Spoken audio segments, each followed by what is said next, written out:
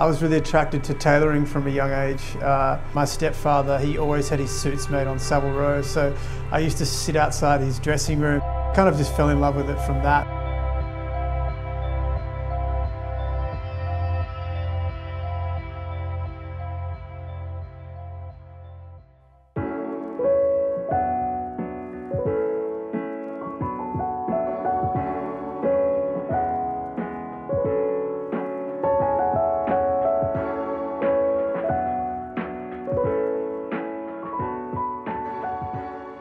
My name is P.Johnson and I'm from Sydney in Australia.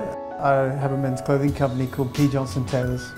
I started P.Johnson in 2008.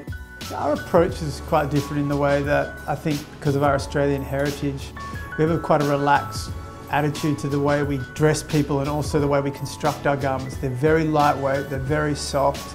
They're all made by hand beautifully in our workshop in Tuscany, which has enabled us to create this aesthetic and look that is at once appropriate, but not in a fussy way. And it sort of has a little bit of that Australian irreverence.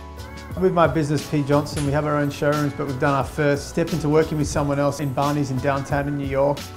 And really what we're offering here is something completely unique for us. We've designed a capsule collection for the first time in conjunction with the Barneys buying team. I feel very privileged that we're the only made-to-measure operator in here. When working in custom suiting with a client, you really start with a completely blank canvas. Our aim is to make something that suits your lifestyle, suits your needs, suits your personality. I try and make garments for people and dress them in the way that I feel they should have always dressed.